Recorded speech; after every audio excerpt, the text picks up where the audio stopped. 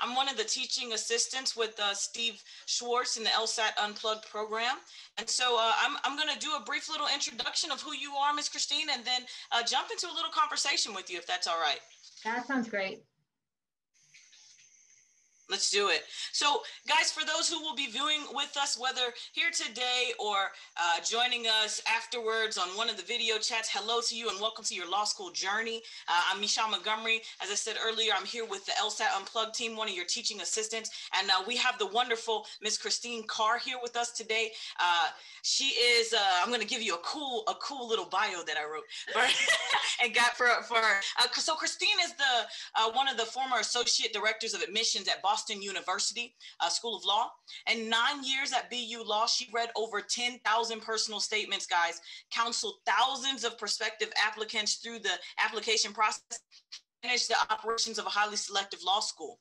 Believing that the law school application should launch your legal career, she knows what makes a successful law school application and looks forward to helping you gain admission to top law programs across the country. I got to give you your props here, Christine. She earned her from College, Master's in Education from Suffolk University, Boston, and MSW from Boston University. Is that all of that? And then some, I believe? Just that. That was plenty. I said all of that and then some more. But that is great. We are so happy to have you here. I'm going to jump right in and I just read a small bit right about you, but if you will, I want to open the floor up with the opportunity for you to further introduce yourself and give a little bit more background into your previous position and then what you're doing now. Sure. So I, before coming to BU Law, I've been working in college admissions and, on the undergraduate, and then also I was doing some MBA admissions. So, I luckily had the opportunity to join the BU Law admissions team, and law school admissions is, it's amazing. It's offers so many opportunities to prospective students and prospective lawyers. It's just a really great learning experience. There's so many things that you can do with a law degree that isn't just like, either being in a courtroom or being in a conference room and, pushing papers. Like you're change makers. And so to work with prospective law school students and hear about their journeys and why they're going to law school, it was a great experience and part of what I really enjoyed about my time there. And so what I'm doing now is, one, I'm psyched that I'm working for an organization known as Accepted. It is a company that's based in LA. I'm based still in Boston. I'm still Boston born and bred. And so I work with some really great colleagues at Accepted, and I'm on the law school admissions team. And so I'm still able to tap into that, the love of that, and kind of still getting that energy and that vibe from the applicants. That's beautiful. Yeah, and then I'm also, while at BU, what I did see while working in law school admissions and admissions in general is just the barriers to education, right? And so, like as a gatekeeper, right. In an admissions office, I saw, the struggle. I saw it firsthand. And so I, like all the applicants that I was reading, like I wanted to be a change maker too, right? So I took some classes at BU in the social work program, loved it. And so now what I'm doing is I'm actually a school social worker. And so I'm working with middle school kids, high school kids, and then I'm also doing the Accepted stuff. So I'm like following people on their journey and, trying to help where I can and counsel where I can. Yeah, you're everywhere. You are everywhere. I love it though. I love it. Like I believe like you stayed in this helping mindset though, right? Even after leaving the admissions kind of world, if you will, but still dabbling into it, right? Like couldn't get enough of helping us get into law school. So I'm gonna still do that and do some more. Kind of speaking of that, I have some questions here and we'll just kind of go with the flow of the conversation. But I do have some questions because I read some stuff that I thought was really cool that you said, and I want to jump into some of those things. But you have a great deal of experience in law school admissions world, right? So what would you say is or was one of the most difficult aspects of working in law school admissions? Yeah, so one of the most difficult aspects was, you know, and this is no mystery to the applicants, is like the quantitative measures, right? So the numbers, right? The LSAT, the GPA, and how like that, you know, can make or break in certain instances as or determine what schools are going to be probable, possible, right? Or just completely out of reach. Right. Yeah. And so that was a struggle, right? To be kind of driven by the, you know, in admissions offices, we are given parameters. We're given like from these, you know, determinants from the deans, from the powers that be, saying like, hey, you know, we'd like a, you know, 160 this, and the GPA, we'd like it to hit a target this. And so, you know, you're looking to craft a class around these competitive measures. And so that's hard. That said, the numbers, there's statistical significance behind it. And when you want to set students up for success, you're using those statistical measures. And so the LSAT, a higher LSAT score is correlated to greater chance of achievement in your first year of law school. It's not one-to-one though, right? And so, yeah, and so as, you know, I keep thinking like, you know, we understand that on admissions committees. We know that there are human beings behind the numbers. And so it's a way, you know, that was a difficult thing as far as like not to get lost in a very one-dimensional process and remember that there's a human being behind this that's going to bring all of these other intangibles, which is where the personal statement, the resume, and the other kind of, like I call them like the color, like all, you know, the rest of your narrative that's going to come in and be like, you need me in your class. Because exactly. Yeah. That's, you know, so it's interesting. I have some questions, like I said, but what we froze up just. I have to kind of jump. We know, right, that the law school candidates need to demonstrate some of those academic disciplines and skills, kind of like what you just said. But we also, as you said, Christine, we have to acknowledge that the numbers are not everything, right? There's other factors that play a role into acceptance. So I did read a little bit about you, and I read something that I thought was really great that you said, and I want to dive in there just a little bit. So in one of your profiles, you actually talked about working with prospective applicants on what you call the quantifiable and qualifiable components of the application, right? And you said taking it from a 2-dimensional to a 3-dimensional process. Can you tell us a little bit about that? Because I was like, this lady's got it, you know. I want to talk to her, right? So tell us a little bit more about that, if you will. Right, and so that's a little bit like that piece I was just talking about, is that, you know, the application as a whole is, you know, and again, it's your first kind of contract as a prospective lawyer. And so in that contract, you're creating this narrative that, and your goal is to show like, admit me, right? And these are all of my areas of strength. And so I pocket them as like the quantifiable measures, like everybody has to submit a test score and a GPA. And those are the measures that, again, that statistical significance piece, that data has been done, you know, there's metrics that admissions committees can use, and they're helpful. Right. Not the be all and end all, but helpful. And then there's the qualifiable measures, the qualities that an applicant is bringing as a person, as a human being. And this is the living, breathing, you know, DNA. This is what you're going to be in the classroom every day. And so that's, you know, immensely important, because there is a lot of wiggle room with, I shouldn't say a lot. There is wiggle room with the quantifiable measures, you know, when you, and so what schools are doing is they're going to have a large pool of candidates that are quantifiably admissible. Correct. It then becomes the qualifiable, the qualities of each applicant that's going to set you apart. And, you know, in that, you want to show that I've taken advantage of opportunities that have been in front of me, because schools are like, you know, we're offering all of these great opportunities.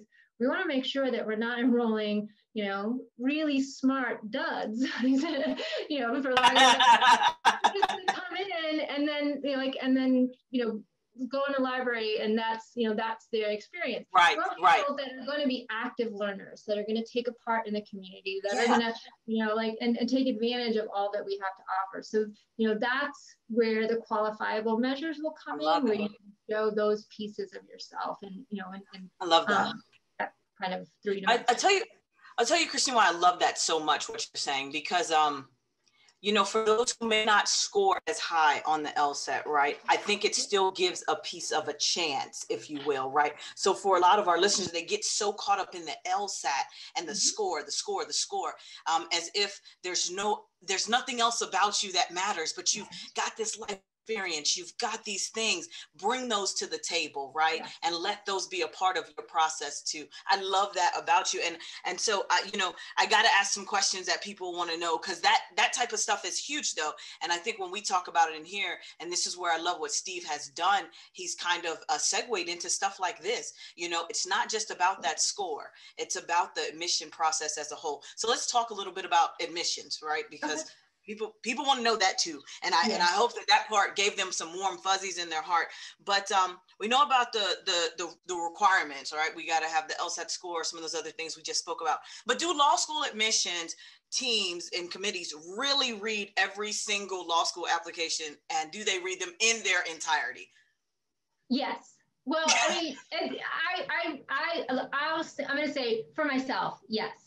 And for the committee at BU Law, yes. So the Dean of Admissions and Financial Aid, every year, and regardless of how long you were working there, every year made sure, like, we would sit down at the beginning of the season and and kind of talk about the upcoming season, talk about how the season ended, and just be like, okay, we're getting new applicants. These applicants have invested time and money to submit their application. So they have essentially invested in us thoughtfully reading that application. And so that is our directive, is to thoughtfully read everything that is submitted. And that is like every email correspondence gets uploaded to an application. Like all of those pieces, we are reading everything. And taking all of that into account. So so speaking specifically of our that institution where I work, that I can say that. But I know that my colleagues in other institutions are doing the same and feeling the same. It's interesting, and thank you for that, because I think that again, that means every piece matters, guys, right? That everything that you write. But you said something, and this is not on my paper, so I'm gonna segue just a bit, but not too far. You said even email correspondence. So that means like every interaction that you make with a school that you're interested in counts towards something. Yes. Yes. And so when I was on the road, representing BU at different events and such, and doing question and answer, I straight up always said that any correspondence that you send, treat it as if it is a professional document as part of your first legal contract, right? And so it's not like, like, hey, what's up? Like that kind of thing. Okay. Yet, but very cool. And so like that triggers a little something, and that just like, oh, okay, like this is a professional school, and it's for a profession where kind of that gravitas is a piece of it. And so you want to present your best self, and so like, I mean, we're casual. Like I love a good conversation just as much as anybody. I love energy just as much as anybody. But your email is going to be read by faculty. It's going to be read by the dean of admissions. Potentially even like the dean of the school might even come in and pull an application and read it. So you want to present your best professional self. Absolutely. And it's part of, we talk about it in the LSAT Unplugged, we talk about networking, right? And the importance of that email that you send out, right? The follow-up. things like that. So I think those things are super important. And I'm glad we kind of hit on that, because I think part of the application process we sometimes don't consider, but every time you meet up with a law school admissions team at the different symposiums and seminars, all those things count, right? So guys, keep that in mind. Every interaction is important. So that's awesome. So how many law school applications would you say that you read per week, and how much time is spent on each application? Oh my goodness. Yeah. So so it was quite a bit. I mean, excuse me. So we would set aside like actual reading days where you would just like hunker down, lock the door, like turn off the phone, and that would be your kind of reading day. So, each week we would try and average about 100, 120. And that actually is kind of on the lower end, because we wanted to devote as much time as we could to each individual application and kind of make sure it was getting a really thoughtful read and not feel like we were rushing through. But that said, and I've said this to prospective applicants and clients, is that, again, you want to make sure that all of your materials are on point, like everything that you're submitting is on point, that you're speaking clearly and concisely. One of the pieces of personal statement that to me, like, if you're the 50th application that I'm reading that day, like I'm going to do my best, but I'm also only human. And so if you're my 50th application, I want you to be clear and concise and on point. And if I have to like spend a little extra on the brain, have to circle back and get like, okay, what was the point here? Like, why am I reading this? Like, where are we going with this? And how is it answering the question? That's going to be like, oh, And so reader go, oh, like, that's where like, I hit with prospective students that like, just like clear, concise language, like hit your points, get in, get out type of thing, that type of, right. that type Absolutely. And that's beautiful. So I think what's good to take away from that, right, is like, hey guys, keep in mind as they're reading through the day, you could be the number one or you could be number 120, right? And so we're only human. So as I get to number 120, I still want to captivate the reader, right? So it's got to be good. It's got to be good, but I like what you said, get in there, get out, right? But you could be 1 or 120. So we're going to we could be 1, 120, 1 or 180, if you will, right? It doesn't mean that 120 needs to be like, I cured cancer yesterday and I'm working on COVID tomorrow. Like, that's not what we're looking for in 120. We're just looking for like, this is why I want to go to law school. These are my, characteristics, and this is why you should admit me. Boom, period, end of sentence. It me now, right? I love it. I love it. Kind of talking about personal statements, the personal statements play a huge component in revealing who the student is, who the student really is to the team. So what does it take, Christine? What does it take to stand out, as a candidate? Yeah.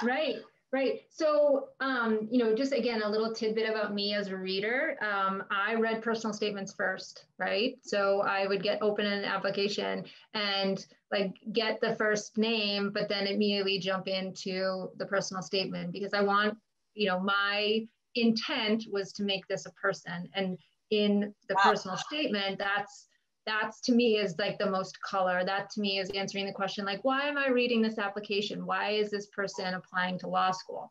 And so, and you need to go back and be on an admissions team. I think all of us are like, please go back and do that. It was good. Well, see, now I can help you. Like, now I feel like I can help people with it and do that. So again, like, that personal statement is an important narrative. And, and again, like, I don't want to put any more pressure on the personal statement, because I know that writing about yourself, and then also like, some schools say like, 2 pages, double spaced, or like maximum 4 pages. And so we're trying to boil like, 2+ decades of life experience, and like, how do I put that into 2 pages and, and tell you everything without throwing the entire kitchen sink at you and making it like this big jumble mess. When I was 5, then I turned 6. Exactly. And so, it's answering, like, the personal statement should, above all else, answer the question, why do I want to go to law school, and why now? Right. And so, in doing that, without having it be a recitation of your resume, or, like going too in depth into things that are already answered in other parts of your application, or will be answered in other parts, so it's when I brainstorm with clients about personal statements, I literally interview them and just say, okay, tell me a little bit about yourself, and then why do you want to go to law school? And they tell me, like in a conversation, why they want to go to law school. And that usually ends up being the perfect personal statement. So think of it as, I'm answering an interview question of why I want to go to law school, and say it out loud as you're typing it up, and just do the stream of conscious for that first draft, and then just go back and edit.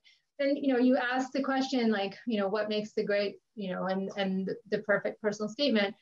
Again, I read a lot, and I read more good to great personal statements than I did bad personal statements. That's good. So, yeah. So, one of the pieces of it is that, admissions committees are human, but they're also, like, with every application, they're like energized and like, okay, this one's going to be great. Like, why do you want to go to law school? Tell me everything, type of thing. I would bet if we did a study of like admissions committees, like they're all like totally into reality TV and like glimpse into people's lives, like that, everything. But yeah, like we want to know your story. And so, the only thing that comes to mind for me that's a really big thing about like what makes a bad, like a poor choice in a personal statement is like, if the admissions committee is the first person to proofread your personal statement, that's a bad idea. Like, you should be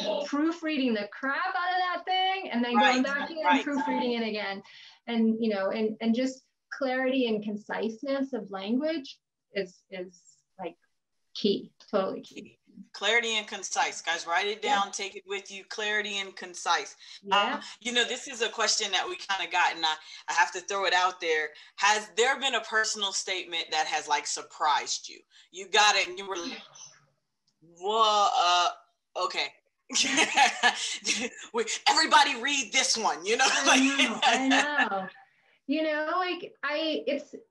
It's interesting. Like, I don't necessarily remember like the specific personal statement, but the personal statement as a piece of the entire narrative. Yes. Like, we've had those applicants where we are like, in committee discussions, we're like, oh yeah, that's this one that everybody, will have read and be like, oh, I remember that one too, like, et cetera.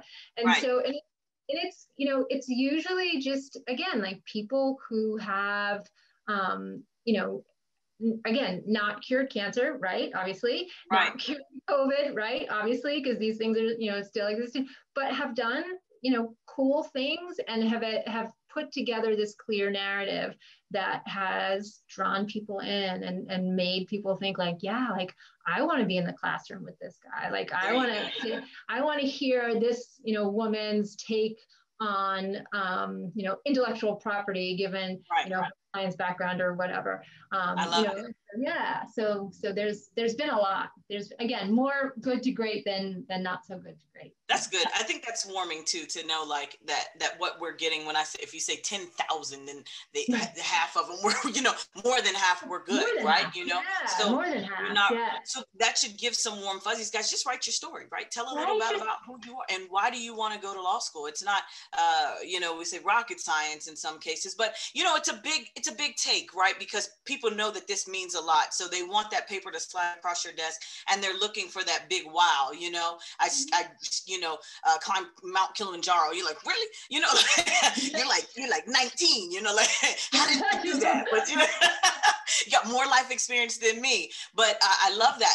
But I love the other part that you said, Christine, about when you read it, you think about, I want to be in school with that person, right? I want that person's take. I think that's a beautiful way to think about it. So as you're crafting those statements, think about, what's going to make someone say, hey, I want to sit down next to Michonne and be in school with her, right? I remember I went, Christine, to a torts class, and because I'm like really trying to get in law school. So I went to this torts class, and I'm sitting in the back, and I'm like, oh my gosh, they were talking about something dealing with fires and whose fault is it? And I'm like, I'm a homeowner, I'm a non-traditional student. I'm on, almost, I'm not gonna tell you, but I'm almost this age, and and so I'm a little older, so I'm like, I'm a homeowner, I know what that feels like. But I was in the class with some younger people, and they were like, but doesn't insurance pay for that? And I'm like, no, no.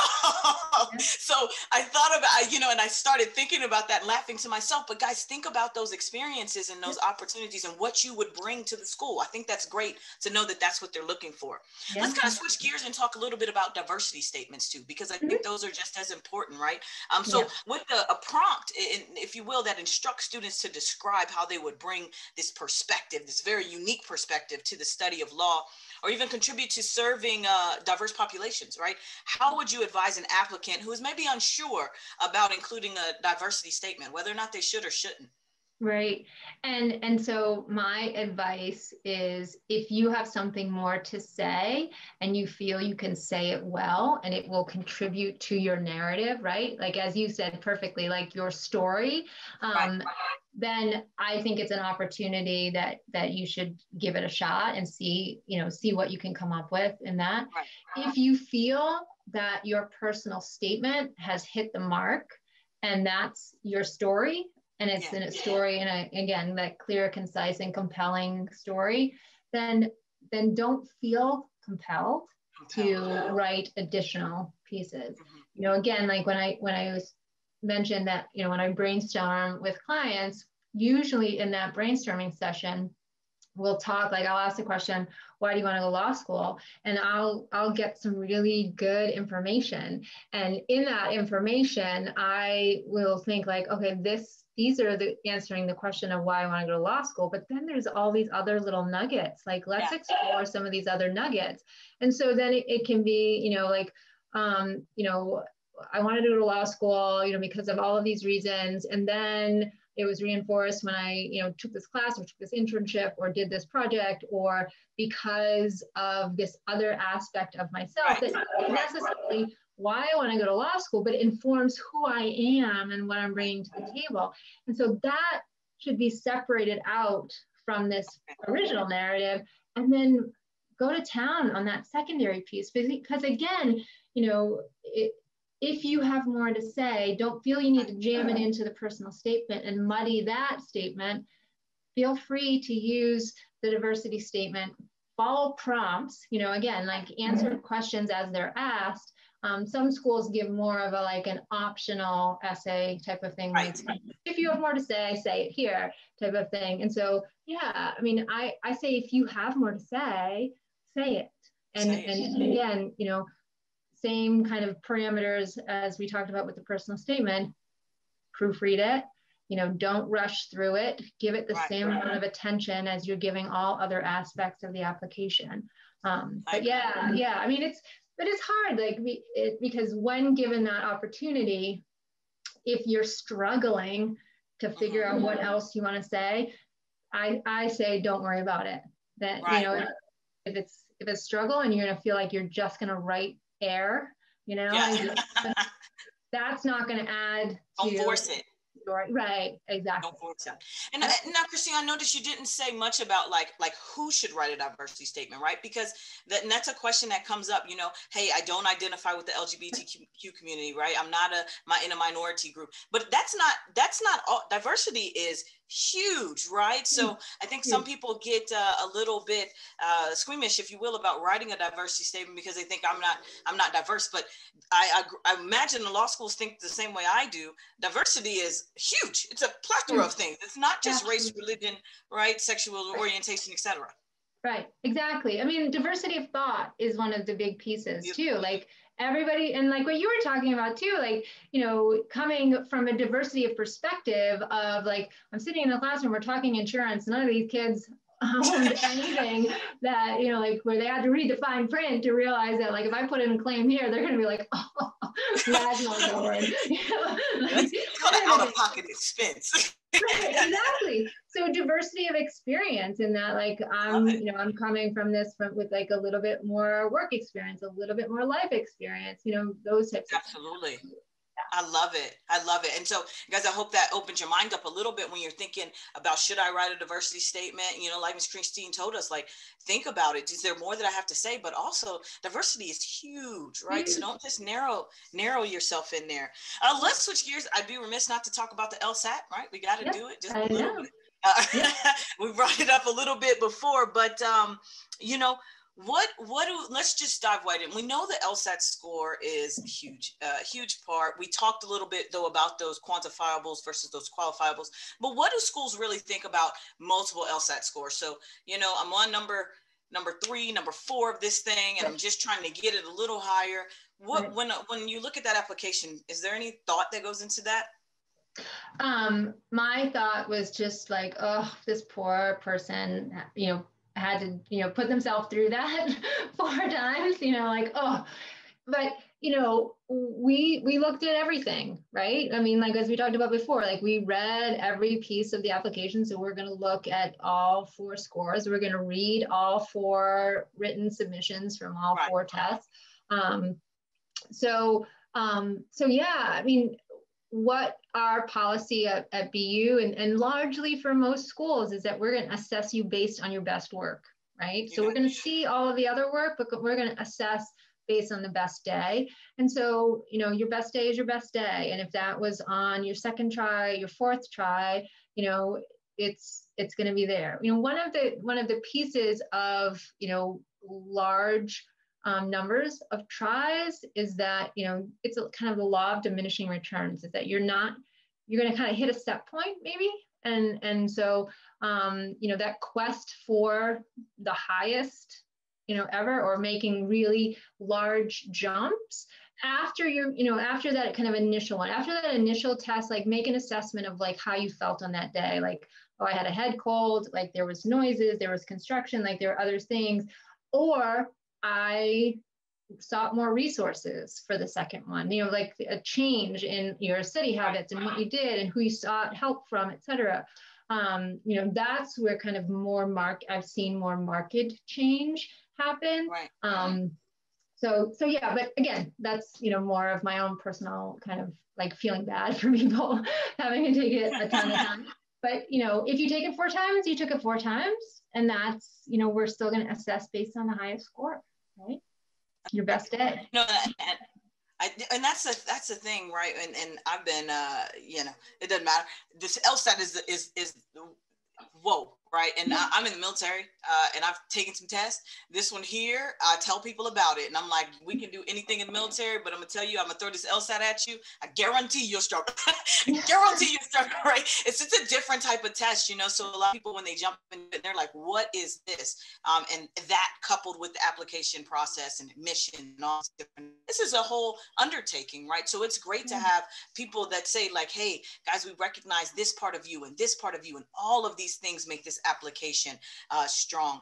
So you have the LSAT score. Another part is GPAs, right? Where do those fall in line? Yeah. So I mean, I was always asked the question, what's more important, the LSAT or the GPA? And prior to the GRE being available, the LSAT to me was kind of like the level playing field, and there was a lot of data on that. But I always thought that the GPA was more of your day-to-day, like in the classroom, more of how you performed as a student. And so, I always thought that the GPA was kind of, like that's the kicker, like a solid GPA shows that you show up, every class, every day, and do the work. And for me, that's what we're looking for in the classroom, is we're looking for the person to show up, do the work, be successful. So the GPA is important, and that's, I again, I'm hesitant to like put a ton of pressure on these quantifiables, but at the same time, it opens doors. And so there's opportunity to be had with higher scores. And that's not to say that if you had a rough semester or you had, blips in your transcript, that's going to be the death, of an application. That's where a GPA addendum can come in, and you can say, again, clearly and concisely, not leveling the excuses, but just clearly and concisely, like my sophomore year, you'll all see a couple of courses where I didn't, perform to my best ability, I outside, issues that have since been resolved, as you'll see in my other, grades, rebounded, blah, blah, blah. So there, you never want to have an admissions committee reader ask the question why and not have it answered in your words. And so that would be the instance, is like on a transcript, I would look through and be like, oh, I wonder what happened sophomore year, or like winter session, in 2019, like, I wonder what that was about. And then look at an addendum and have the person say like, oh, I was working a full-time job during that semester and wasn't able to, or like I was president of this club and, we were putting on this really big, volunteer function, and, and that took a lot of my time during winter session. Like, oh, okay, like I can see how that would have interfered here. And then say how you've addressed it. Say the changes that you made in order to then say like, okay, this totally isn't going to happen while I'm in law school because I figured out how to balance things a little bit. Love that. I love that. So, and I think that's a huge takeaway, right? So guys, first off, when you're reading it, I think we have to be honest with ourselves. Hey, this part of my life wasn't really the best part, right? I got a D here, or, maybe I failed a class, or I dropped a class, or did something like that. Don't be afraid. And like you said, Christine, we're not using excuses, but just tell the truth. Right? This is what was going on in my life during that time, but this is what I did. Right? I love that. This is what I did. And you won't see that behavior from me, or you won't see these types of actions here. I think that's a good method to take a look and say, hey, I need to write this up. So that takes some honesty with ourselves, folks. Hey, this probably wasn't my best time of life, and that's okay. So, I think that's beautiful. So we talked LSATs, we talked GPAs. I do have to talk letter of recommendations really quick with you too, just because I got you here. And I'm kind of ask this is kind of personal question. So I'm a non-traditional student, right? I've done the online school thing because, I've been in the military for the last 18 years. So every school has been online, So when we talk about letters of recommendation, I think we all kind of get a grasp of, and I'd love to get your thoughts on, who's the best people, but that one from those professors, I still struggle with going back to these online classes where I truly didn't connect with professors and getting that letter. So I'm asking personally, like, how much does that weigh? What's the steps in that predicament, in that situation? Yeah. And so I want to tell you, again, speaking directly to you as this client, yeah, exactly. In this situation is that admissions committees understand. Right? Admissions committees understand that applicants with military background likely were taking some classes while deployed, so we're taking online or in different spaces.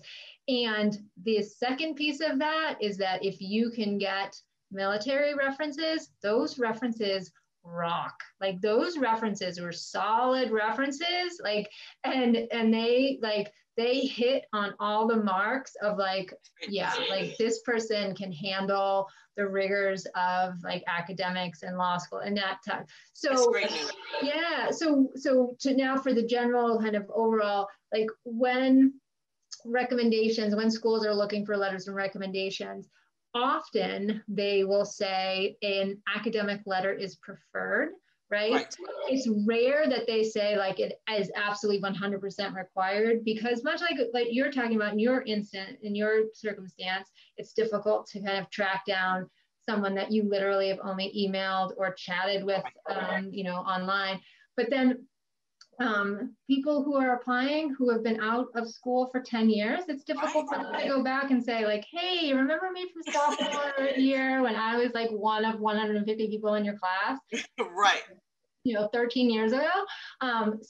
So professional recommendations are good.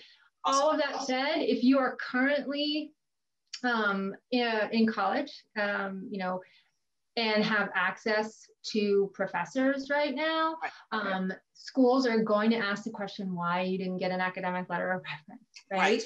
You're just getting a recommendation from an internship advisor or another advisor. And so if you're currently in undergraduate in a brick and mortar which given COVID, there's going to be some flexibility, right? Absolutely. But generally in the brick and mortar type of educational setting, if you're an undergraduate applying directly to law school, a letter of reference from a professor or teaching assistant, someone that knows you in the classroom is advisable. Okay, then that's good. And that's great. See, that's one of them. Say we get two. Who does that other letter come from, Christine? Yeah. So rank them. Who's that person? Right. So, so a funny story about that. We did have an applicant years ago now when our current president was the vice president.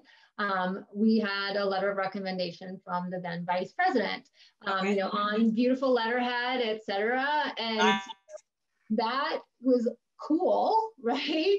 But, it didn't actually hold as much weight as someone who volunteered for an organization for 5 years and their supervisor in the organization wrote this 2-page testimonial to how awesome this person is. That, I didn't know who that person was, but that was a fantastic letter of recommendation. I thought the vice president recommendation was cool, and just kind of looking at it was wow, awesome. But that's not necessary. It doesn't necessarily need to be from this crazy seal and high office. Just someone that really knows you well and knows you either in a professional setting, an academic setting, can speak to your ability to communicate clearly, think critically, work collaboratively, all of those pieces. Yeah. I love that. So guys, the takeaway there, Christine just gave you some jewels there. Don't go try to meet the president of education. Exactly. Right? Don't stop it now. Stop it now, right? Because those letters, and I think that's the thought, right? I'm not going to get in law school because I don't know this person or this person. Who knows you? Right. Who knows you? And who can speak to you? And that's who we're looking for, right? So I think that's a jewel to take away for sure. So last part I'm going to ask about, we're at the 442. Speaking to the students that are nervous to reach out to admissions offices. How would you advise students who need additional information or help? How would you say reach out? What would be their? To me, I would just say do it. But for somebody who may be a little nervous or questioning, do I reach out to this school? Do I reach out to this admissions committee and say hello? What's the steps there? Well, there's people like me on the other end of the phone or the other end of the email. We love talking to you. We're in this industry of education and higher education to serve you, right? We want to answer your questions. We want to be helpful. We want you to understand the process as best you can and have all the questions answered. And so yeah, I say, if you have a question, reach out. They are dying to hear from you. Absolutely 100%. And there's, every admissions office, they have people assistant directors, associate directors that are answering the phones and they can put you in touch with current students. They can put you in touch with alumni. They can be your conduit to getting all of these really great pieces of information. Absolutely. You're making a huge investment of time and money, huge investment. You should be kicking tires, doing test drives. You should be asking all sorts of questions. Definitely. Absolutely. I love that. And I think, Christine, I tell people all the time, just say hello, send the email, right? Ask the question, sit in on a class if they're offering it. But what I have to say is do the work. right? Do the work to meet someone, to say hello. Take the time out to send that email and keep up with who you've contacted and reached out to. To me, this is a game of, yes, there's the LSAT, yes, there's GPAs, but this is a part of when you see Michon Montgomery cross your desk, you're like, I know Michon. I know Michon. And that's a beautiful feeling. It doesn't have to be the president of the school, guys. This could be a student. This could be, and I want to just jump back really quickly because I didn't ask this one question, but how many people make up an admission committee, and like who are they usually made up of? And that'll kind of be my closer there for us, and then we'll do some final thoughts. Yeah, that's a great question. And it varies from school to school. So again, my personal experience is, committees are made up of administrators, like admissions professionals. Sometimes they pull in certain instances.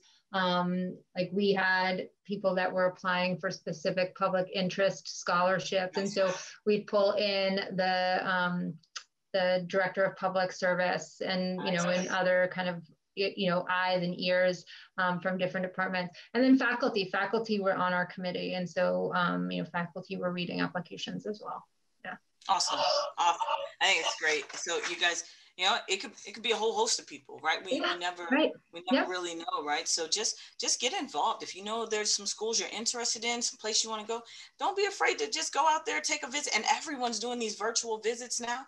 Jump on a virtual visit, ask some questions, right? Be a present face. And I think that's a beautiful way to just kind of start approaching this thing. So that's wonderful. I got to ask this last question, and here we go. We're going to close it out with this. If you had one thing to share with prospective applicants, what would that thing be? Oh my goodness, one thing. One thing. Oh, like the first thing that comes to mind is proofread, right? Like just make sure your full application, from front to back is you've read it through, it is telling your story, like Michon, like how you said that, like tell your story, and just make sure like it's proofread and just clear and just everything you want it to be as you're presenting yourself to to the committees. Yeah. That's beautiful. That's awesome. So I have to thank you so much for your time today. No, thank you. I mean, this was phenomenal. I appreciate the conversation and the time. Is there a way if people wanted to reach out to you that they could? Absolutely. So Christine.Carr@accepted.com. That is my email address at Accepted. And I take all sorts of questions about all things law school admissions and all of that. So, and we do free consultations. So, you need not purchase anything upfront. You can, we can talk about like what questions you have. Sometimes they're just like quick one-offs that I'm happy to do, but feel free to reach out. Absolutely. And Michon, like this was such a pleasure. You have such a good energy. Like what a yay. Thanks for tuning into the show. Please subscribe if you haven't done so already to be notified of new episodes as I release them. And feel free to reach out if you need anything at all as you move forward with your prep. I'm happy to help however I can. In the meantime, I'll wish you all the best and take care.